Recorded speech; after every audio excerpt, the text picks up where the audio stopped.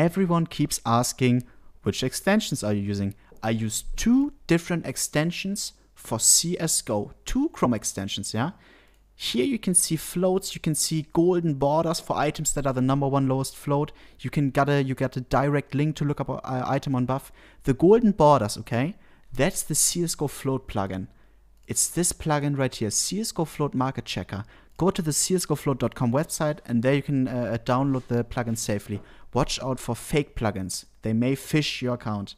The other plugin that I'm using, more important than the CSGOFloat plugin, look up item on buff. It shows you instantly a price, a rough price. It shows you the trade hold on the bottom, on the top left, a lot of stuff, right? If it's tradable, not tradable. That's this plugin right here, CSGO Trader plugin. I think the right one pops up if you just Google it, but you are always safe. I think this is the right one. It is the right one, but you are always even more safe of not getting phished. Just go on to my stream, right? Twitch.tv/onlypixel and quickly type !extension. Followers only mode is off. Anyone can type it.